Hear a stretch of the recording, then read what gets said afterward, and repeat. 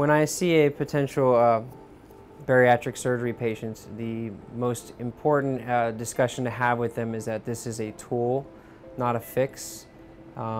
They have to be very involved in their care in order to have the most success from their surgical care. This begins from day one with the visits with the nutritionist, diet and exercise, becoming compliant with following up with their physicians, as well as after surgery following up with us with the intense, rigorous setup that we have to ensure maximal success. I think when you have a prospective bariatric surgery patient, when they come to the seminar, the majority of procedures that we're doing nowadays are the laparoscopic adjustable gastric banding versus the sleeve gastrectomy. There's not a lot of patients that need the gastric bypass nowadays. So then you're faced with the patient who wants something that's reversible, maybe less invasive, doesn't have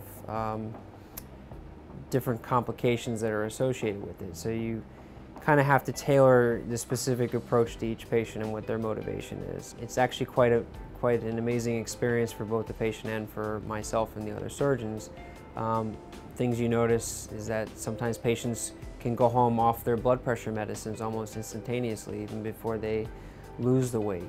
The other thing is they get much better diabetes control. If not, maybe they might go home on no medications for diabetes, or maybe they'll go home on less insulin requirements or less of their medicine almost instantaneously just from the hormonal changes.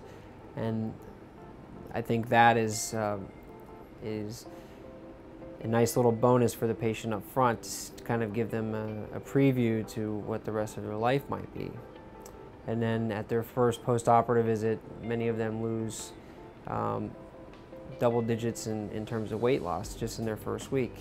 And it's a thrilling experience for them to come in and say, you know, my pants don't fit like they used to, or I feel great energy-wise, you know, the weight's coming off, I'm not hungry. These are all satisfying things that these patients never experienced before their surgery, where they were constantly hungry or, you know, having issues with fitting into their clothes or getting around and being more mobile.